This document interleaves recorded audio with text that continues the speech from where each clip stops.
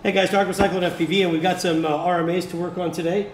So this is going to be one of the air unit issues where there's no OSD, and this is a diode issue. But before I go and assume that that's the problem, I am going to go ahead and use our setup here so that I can get the OSD, I can test the OSD, and I use this setup here for my DJI testing. I'm going to see if I can also, I thought I had another board, but honestly, let me see, hold on, I may have the board here to use instead of this one that is already pre-wired. Maybe it's this here. Good Vista, yeah, okay, so this is the good Vista tester board. So I'll use this one here. This would be my DJI testing board. So we at least have two different kinds. Okay, so this is already wired up to get it to work. So what I'm going to do here is I'm just going to go ahead and,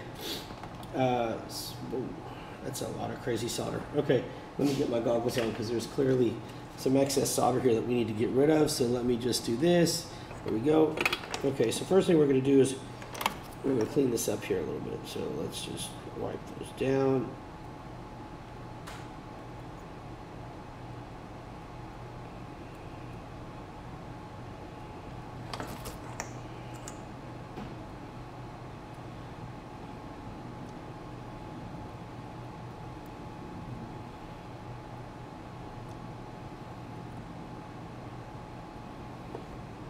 All right, let's see if that'll work. Let me get my flux pen. Okay. Sorry guys, I'm gonna be sniffling. I still have my cold that I can't shake. I apologize. All right, let's get these soldered and we will go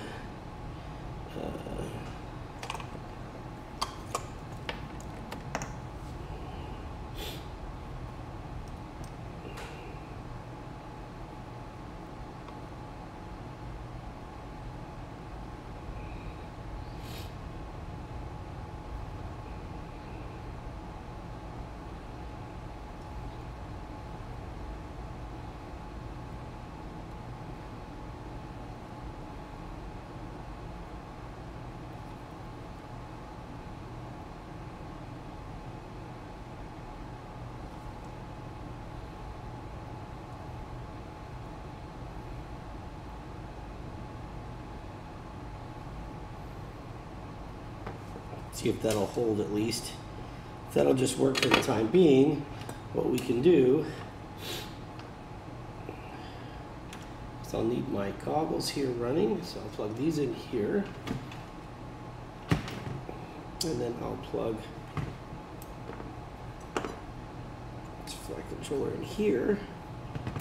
Hopefully we can see what's happening. Okay, so now I just need to find my regular glasses. Where the heck did I put them? There they are. All right, so we have our red light. We'll wait for it to turn green so that I can bind, and then we will check. So, all right, so let me go ahead and start binding. Okay.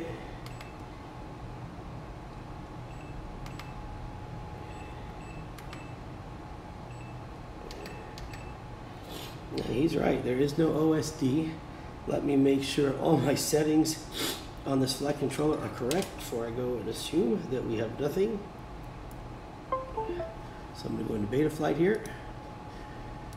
I'm not going to bother showing you guys the computer screen. Everybody knows how this works now, and if you don't, just let me know and I'll show you. But for the most part, this should be pretty simple.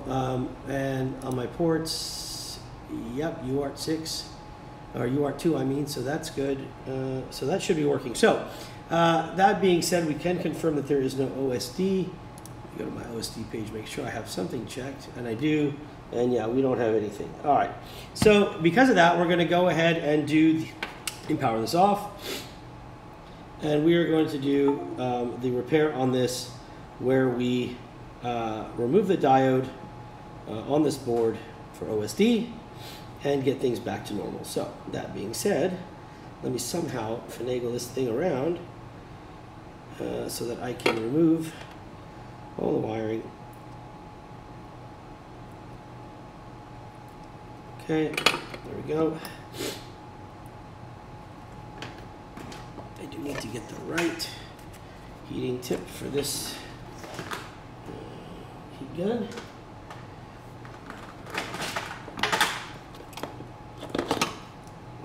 use that cable next time. It's a little longer. Let's put all these wires away. And let's put this on here. Okay. And now let's go ahead and open this up.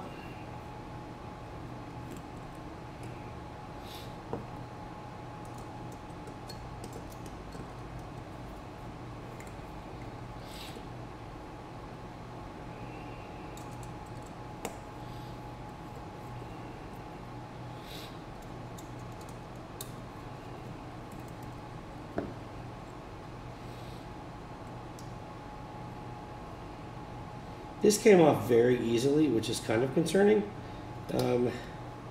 Shouldn't be that easy. Usually, well, I guess that just means maybe it was open before, who knows. But what we're gonna do is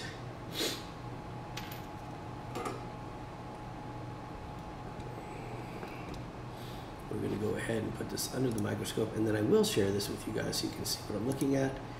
Give me a second and I'll put that computer up on the screen.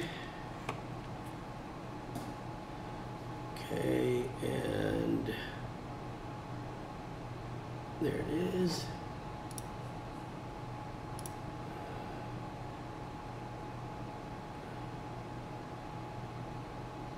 All right. What we are looking for is right here. Okay. What we're going to do is God darn. I'm telling you guys, I wish it on no one. This is the worst cold. 3 weeks of this complete nonsense. All right, so here's what we're going to do. We're going to grab, and I'm going to use a different set of tweezers than normal. Let me see if I can get some light on there. I don't like that at all. Let me see if I can get it with this one. You get a better grip with this one, although these are metal, so these will get a little bit hotter than I want them to. Yeah. All right, well, we're going with this one then. So I'm gonna get we can get it ready. Hopefully we can maintain a grip on this thing.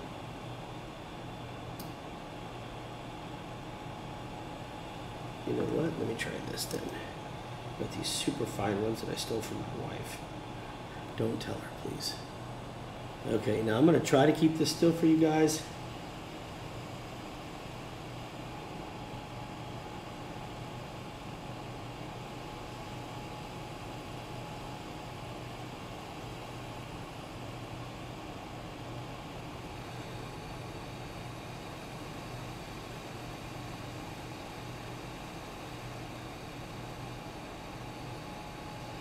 It does start cooking my hand though. It's not most comfortable. Let me increase the temperature a little bit. All right, let's see if we can get this to not have to take so long, because it does start to burn.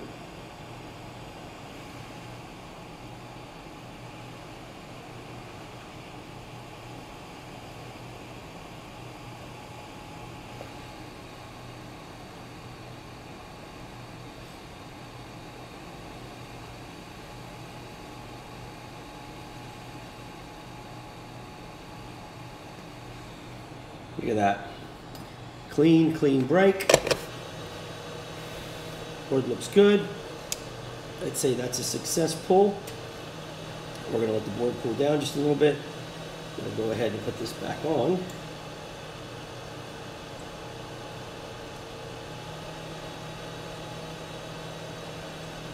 Okay, now let's take the microscope out. Let's get back to our bench. Hold on, there we go. I'm going to put just 2 screws in here, something to hold it in place for the time being while we test the OSD now. God, that's hot. Woo. I'm going to be very honest with you. It is something you can do at home, obviously, but you have to be very careful that you do not heat up the rest of the components and then end up pulling off everything. That is what I see most people do by accident, obviously, and that sucks. Where is my, here it is. Okay, so we're gonna go ahead and wire this back up. Okay, so here we go. My old man Mule goggles.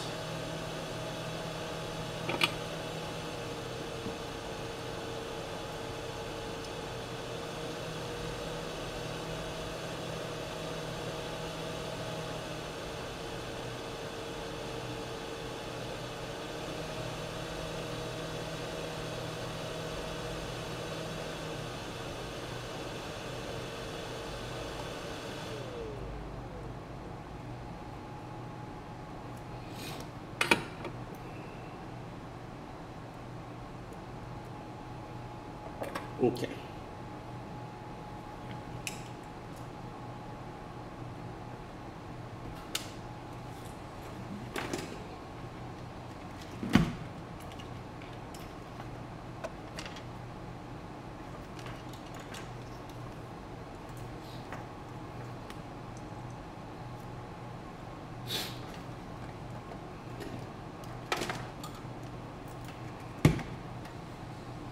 Let's see if we have this problem solved.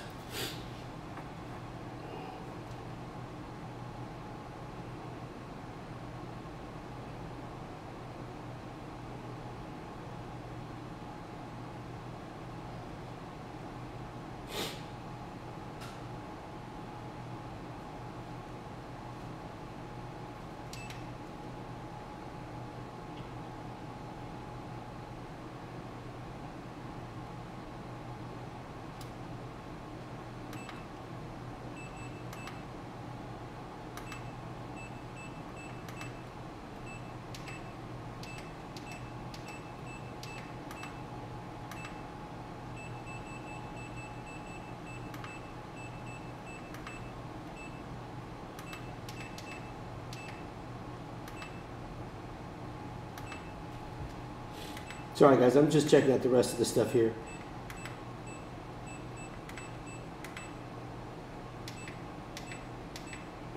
Okay, everything there looks great. I'm checking out a few other things. But anyways, so that pretty much did it. So there you go. So the OSD is fixed. That diode, again, just pretty much like it has been. Diode had to come out. Now everything's running perfect. And we have our OSD back on the screen. All right, guys, if you have any questions, as always, you can let me know. Please subscribe to our YouTube channel. Just show some support here by doing that. And I hope you have a great day, guys, and we'll see you soon. God bless. Be safe. Talk to you later. Bye.